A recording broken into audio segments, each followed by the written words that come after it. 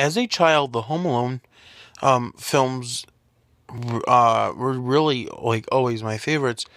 But I did have a fear of the burglars, and yes, like the Wet Bandits, and yes, yeah, they're stupid, and Kevin uses them as like targets and stuff. But in the first beginning of the whole him being a cop, maybe what if they really killed that cop and he's just dressing as it? And then there's and I have another theory thing that with that includes Uncle Frank, but that's gonna be later on with the theory.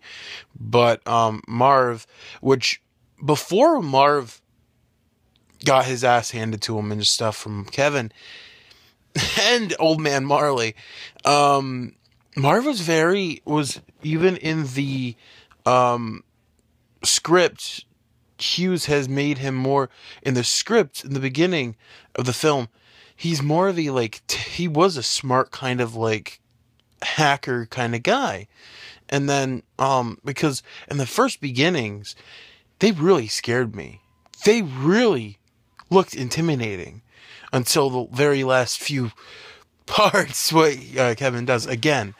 Um, and again in the second film, he has a gun. So might be idiots, but they kind of are smart with what they do. And so yeah, until then, there'll be there's gonna be more of what I will say with childhood thoughts in another episode. So stay tuned, people.